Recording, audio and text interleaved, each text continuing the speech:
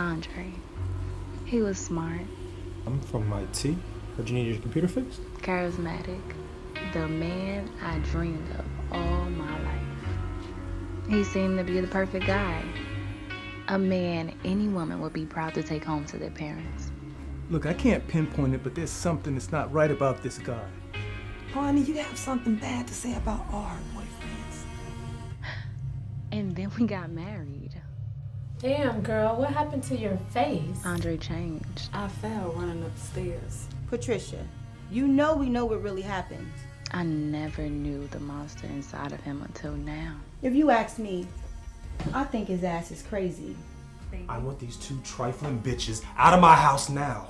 Look at yourself. Anybody who does this does not love you. I was afraid of Andre.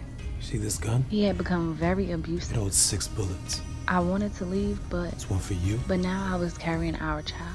me, both of your friends, And besides all of that, both of your goddamn parents. I still loved him. We said to death do us part, and I meant it. So if you want to leave, maybe I should just kill your ass right now. Andre, please. No. No.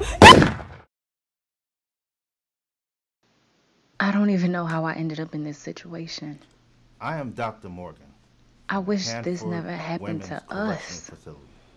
Please state your But name it did. and your inmate number. My name is Patricia Robinson.